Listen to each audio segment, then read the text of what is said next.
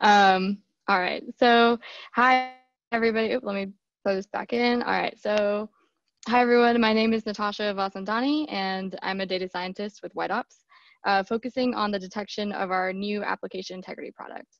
I'm going to give you a quick demo of our product, but I also first wanted to provide a brief background on our detection.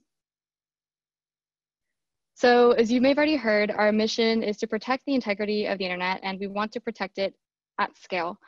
We observe over 1 billion events per day and collect 2,500 signals per event, which is constantly feeding into our research for bot detection.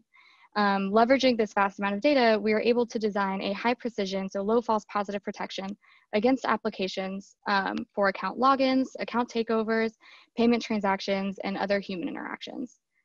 So what you see in the middle here is representing the layers of detection that we use to make a bot detection. At the very base, we use technical evidence. So network signals, JavaScript signals, and native signals, rather than only being able to detect a bot by observing an IP address that's attempting to log in 100 times in 1 minute, we can actually use the technical evidence to block that bot from its very first login attempt. On top of that, we use machine learning for anomaly detection and identifying abnormal behaviors, as well as threat intelligence led by Jonathan Tomek, who presented to you earlier today, to strengthen our algorithms and classify each event in real time. So I'm going to go over to the next slide. So this slide is a diagram showing you the flow of a request for a customer with the implementation of our real-time protection. When a user visits a customer site, you can see over here on the left, Ops will gather signals and place it through their detection engine. That engine uses our mitigation API to respond to the customer with a decision of whether the session was essentially a bot or not. The customer then has the ability to react in real time, whether they want to block the request, allow the request, add additional authentication, or even deceive the request. And then that data is also sent into a dashboard and reporting flat files for the customer to view their activity over time. So what I'm going to do next is, for the next 8 minutes, I guess, is actually demonstrate this type of process for you. So I'm going to pull up. Okay, so what you see on my screen here on the left is a fake customer that we have called Ataraxy Books that sells books online. And they want to protect their site protect their inventory and their users from bots. What you see here, this terminal on the right, what I'm going to show are the logs that'll essentially show the communication between Ataraxy's book servers and our mitigation API.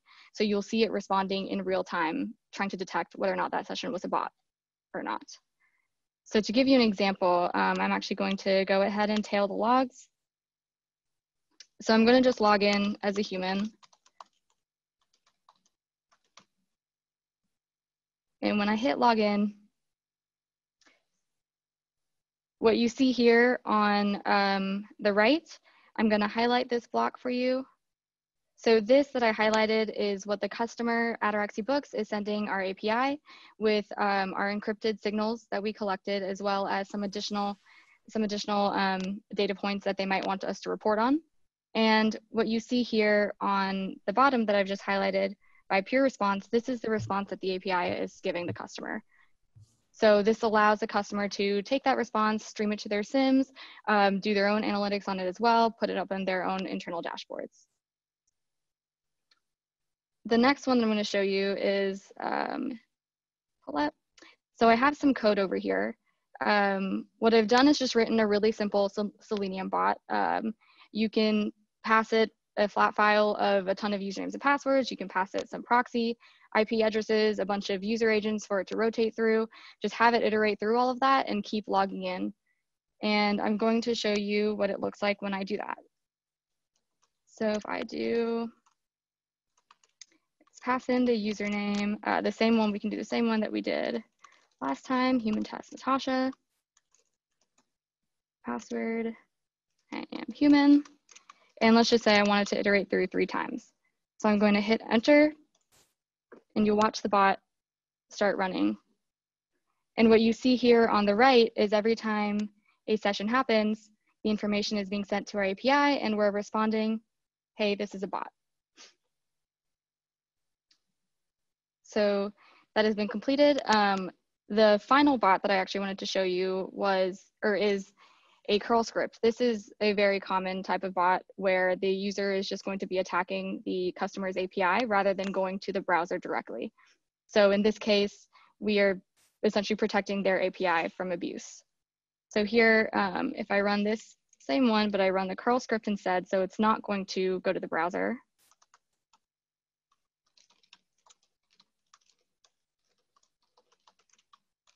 Password, human.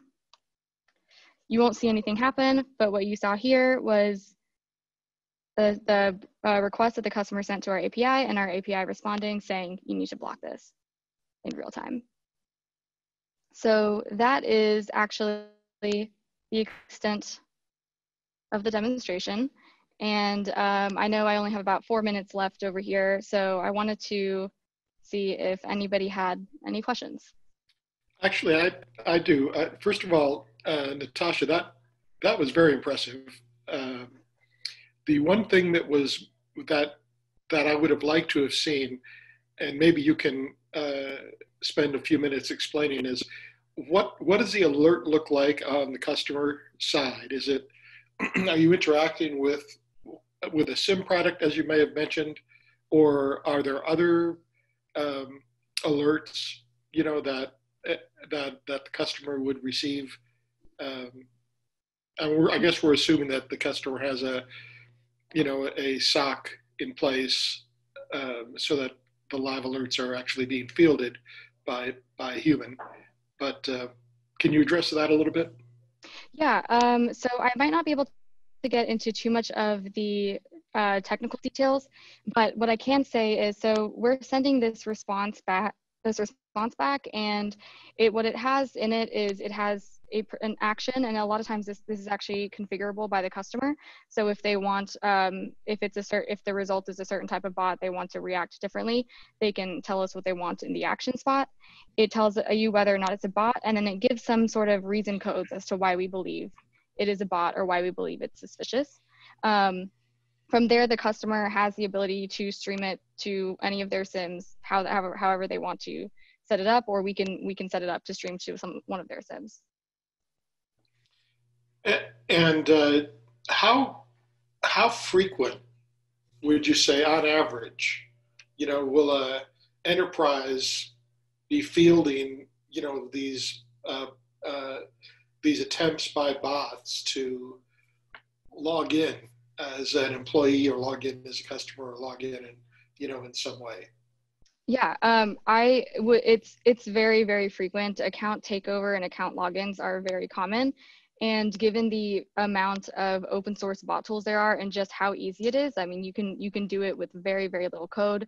You get access to a set of usernames and passwords. What an actor will typically do is find a site known to not have that well of security, iterate through those usernames and passwords with the click of a button, somewhat like you just saw me present that, and have it return any usernames and passwords that were successful. From there, they now know which usernames and passwords work, and then they can go and actually use that on a more secure site. This happens all the time, and you probably hear of a lot of data breaches that are occurring. I'd say it's a lot more common than we think it is. And this is so this is one of the first lines of defense for an enterprise, to catch an attempt to at a breach sooner, much sooner rather than later.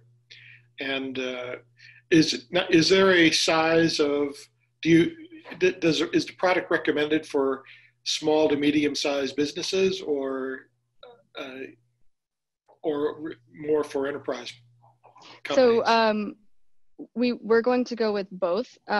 We actually, in one of the slides I presented, we're able to handle a lot of data. And initially we were an ads integrity company only, where we're dealing with over 1 billion events per day already with ads.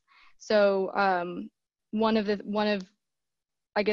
our big advantages is the fact that we're able to handle at scale, and we're able to deal with a ton of transactions. And so we are catering towards all types of businesses, regardless of the size. Well, it's very impressive, and I appreciate that White Ops sponsored our event today, and you guys, both you and Jonathan did a great job. We're recording uh, the demo for playback later for people that weren't able to attend today, and we have your contact information. So thanks very much, Natasha. I appreciate your time. Yeah, of course. Thank you so much.